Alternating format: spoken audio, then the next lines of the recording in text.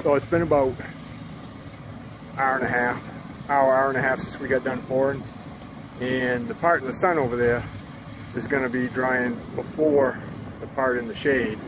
So we're just going down to check it.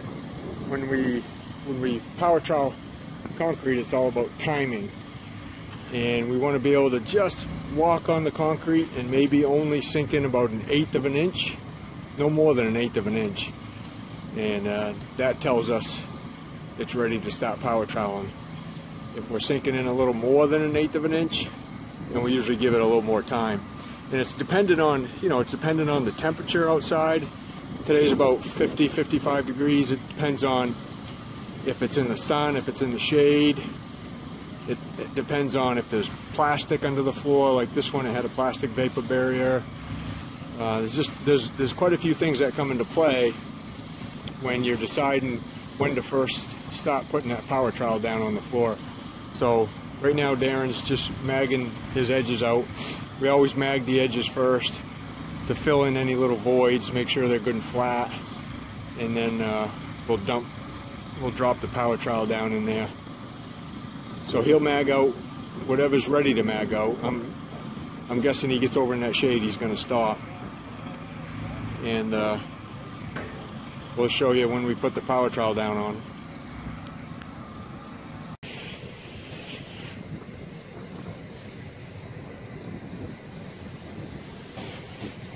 So we're backing our truck up. Our truck has that crane on it there on the right. That's how we drop power trowels down in to an 8-foot foundation like this. We use that crane. We use it all the time. If any of you floor guys don't have a crane like that, I'd highly recommend it. I'll have a link for one down in the description so you can check it out. We put that winch up there. It comes with like a boat crank, but it's much better with the winch. And we just wire it into the battery. So we're going to drop that 30-inch power trowel down there now. We'll hit it first with that. We may drop another one down there, or we may not. We use finish blades. You can see those are just metal finish blades, and then for finishing, and then we use these what we call float blades for the first hit. We call that floating. So we'll float it first, then we'll kick those off, and then we'll hit it with the finish blades. Probably sometimes 4 or 5 times with those finish blades.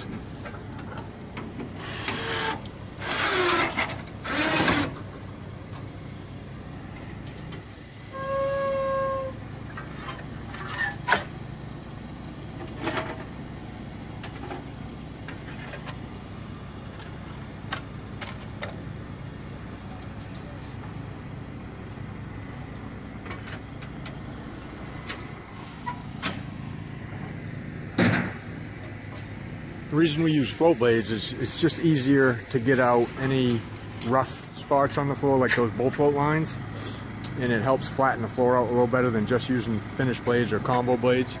So the float blades are kind of like magging the edge first, but it's doing it with the floor. So it'll get out those bull float lines. It'll fill in any rock holes. It'll take out any little tiny humps or dips, and it really flattens out the floor really good.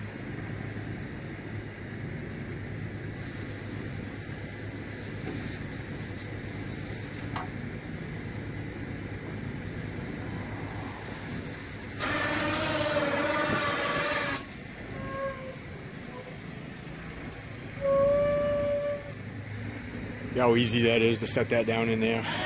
It's just as easy to take it out after.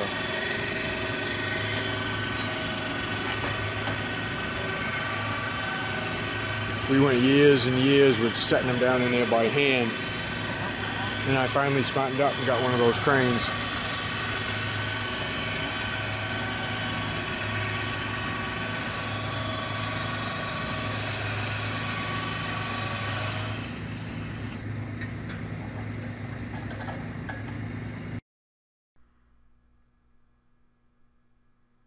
Hey guys, Mike here.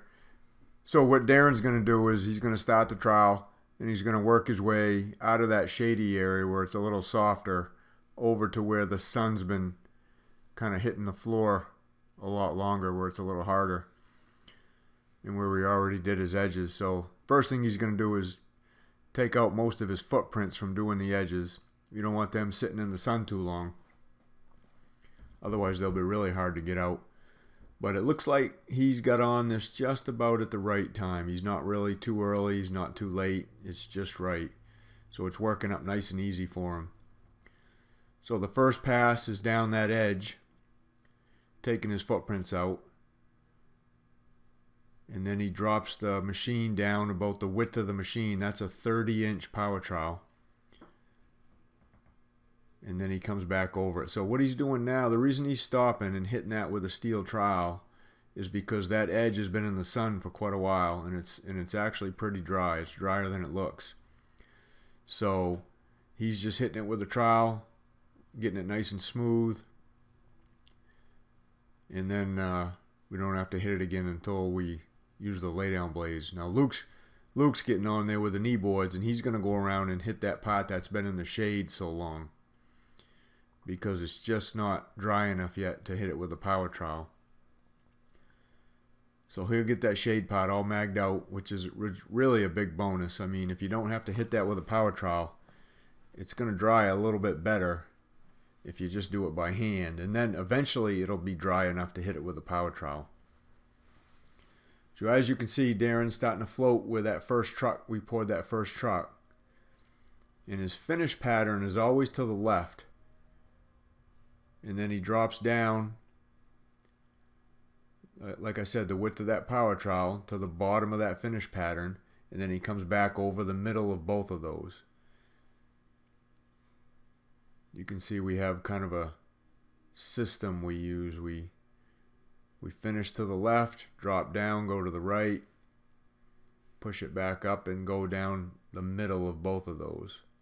You can see right there. And what that does is it helps keep the floor nice and flat. You just can't randomly run the power trowel all over the floor and expect to have a nice flat floor. You have to have a system. And this is the system we've been using for years and years and years. This is how I was taught. Whether you have a 30-inch trowel or a 36-inch trowel or a 46-inch trowel, it's always the same. And you can see now he's getting onto that second truck. That second truck wasn't drying quite as fast as the first, so we didn't have to hit the whole floor in one pattern. And you can see those float blades, they really fill in a lot, and that makes it fast. They take your footprints out really fast. If you use combo blades, they don't quite take your footprints out quite as good as these float blades do. They may get the floor a little bit smoother on that first hit, but it's a little more work. This is the way we were brought up, guys. You know, we've always used float blades, and then we kick them off and we use the finished blades, and I think you'll see why here in a minute. But Darren's just working his way back towards that ladder. You can see he left that back piece where the shade had been most of the morning. And now he's working his way back to it. Could probably just a few minutes early right there, but it is in the sun. You can see it's in the sun, so better to be a few minutes early than a few minutes late. So he's going to go ahead and just float that out. That machine's pretty easy to run. I mean, to make it go to the right, you got to push down on the handles a little bit. And then to go to the left, you lift up on the handles. It takes a little bit to get used to at first. Kind of you're fighting it at first, but once you get used to it, it's real easy to run. You could run it with just one hand, really.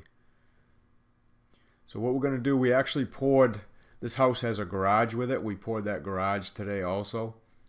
So rather than kick those float blades off and put them on another machine, we're just going to lift that one out, put it on the garage, and then we'll put a finish blade machine down here on this house floor. That's a little bit bigger than this 30-inch trowel. That's why having that crane makes it so nice. Just in and out, real easy. So we're going to drop this thing down. This thing has a little bit bigger motor. It's a little heavier.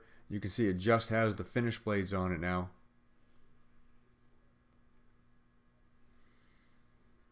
That crane would drop a 46-inch trowel down there pretty easy too. So now here I am down there. I'm laying this down. We call the first hit float, and then we call the rest of them lay down. So I'm hitting it on first lay down now. And that edge, the sun's beating on that wall, so that edge is actually really dry. A few more minutes on it and I would have been late. I would have had to sprinkle a little water on it to work up the cream, but I got on it just in time. But I'm going to work in that sun pot to get it down. And what you're looking for is you're just looking for those finish blades to fill in all the roughness of the previous pattern. And as you can see, once I get going here, I'm going to cross and go 90 degrees from the first time we floated it. I'm not going to go in the same pattern every hit. If you did that, you'd have a real wavy floor. So you cross your patterns, and that helps flatten the floor out even more.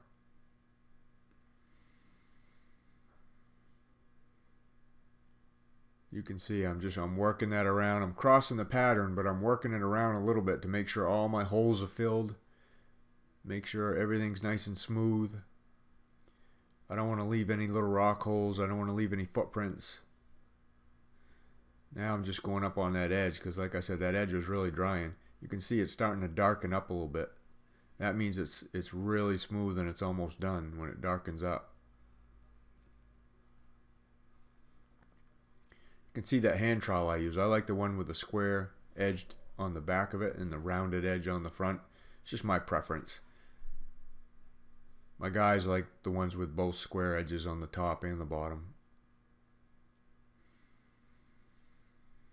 So as you can see, I'm not hitting all the way across the floor. I'm just hitting that one section because that's the section that's hardest. I don't have to hit that other section yet. That's still plenty soft. I got plenty of time on that. So you just want to make sure you get what's hardest.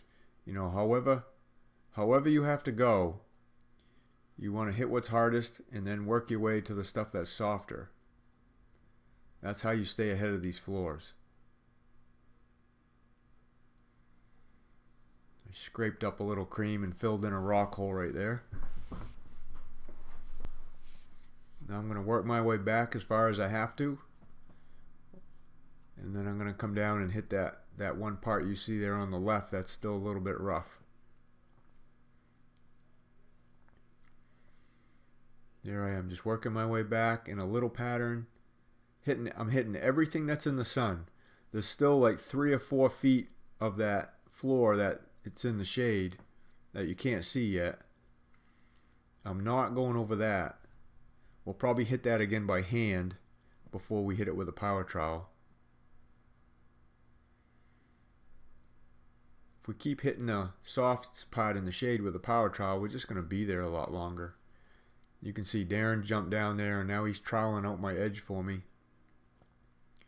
I'm finishing up over there on that one little section over to the right. And then what I'm going to do is I'm going to come right behind him and take his footprints out, since that's right in the sun. You can see Luke jumped down there. He's troweling out the pot in the shade.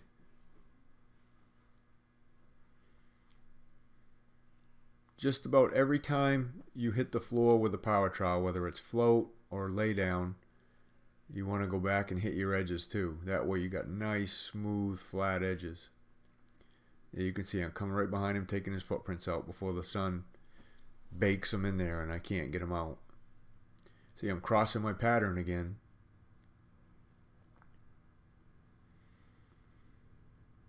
This time I'm hitting it. It's a little bit easier than the first time because the floor's a lot smoother by now. You can see a little bit of it's turned black right up there against the wall. That means that's pretty much done. That's as smooth as glass.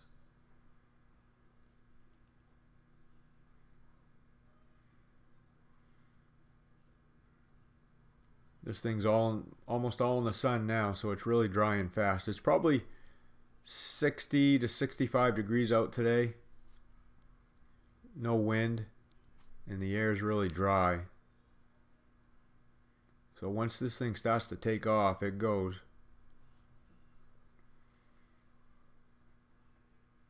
Darren gets sunburned real easy. That's why he's got his hood up. He's also wearing these special shoes, these flat-soled shoes that slip on right over your boot or your sneakers. So this is don't even fit properly. You can see how clean this is.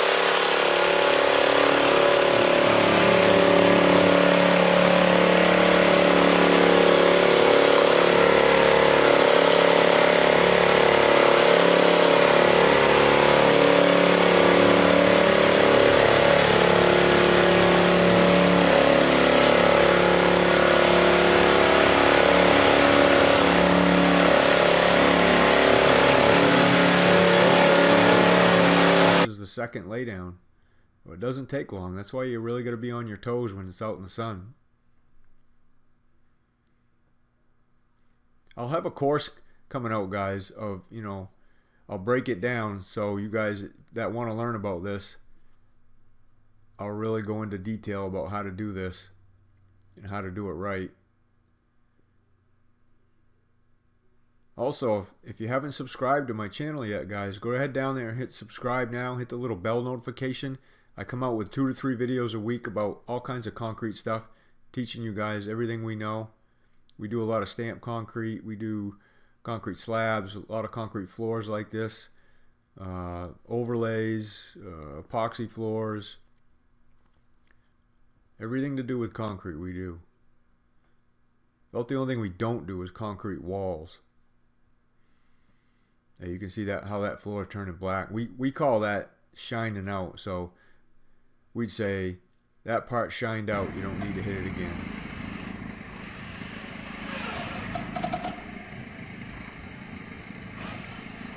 Now we hook it to the crane. Get it lifted out. And then we're going to saw expansion joints, and you can see the soft cut saw I got right there sitting up top. I'll have another video about that coming right up. You gotta saw these floors or they'll get shrinkage cracks, especially off those re-entered corners. So we'll put 4 or 5 saw cuts in this thing. It's all ready for the builders. Well, hey guys, that's it. Thanks for watching, and I'll see you on the next video.